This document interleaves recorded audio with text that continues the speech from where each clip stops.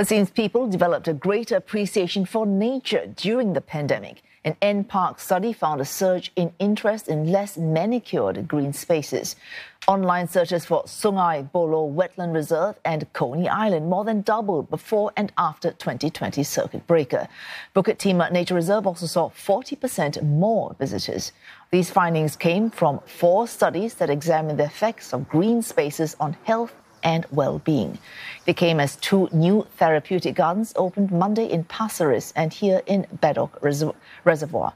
One study looked into the brain activity of both healthy and depressed adults and found that just being in such spaces can improve the mood. Researchers say the findings could pave the way for garden-based therapy to supplement depression treatment.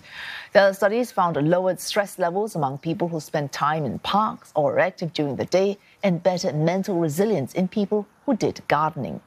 2 more therapeutic gardens will open in Sembawang and West Coast this year.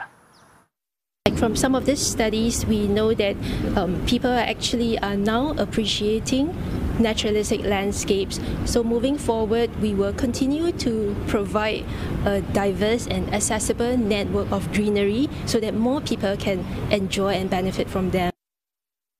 We have opened 9 therapeutic gardens so far, and we hope to establish 30 therapeutic gardens by 2030, and this is part of our plan towards transforming Singapore into a city in nature.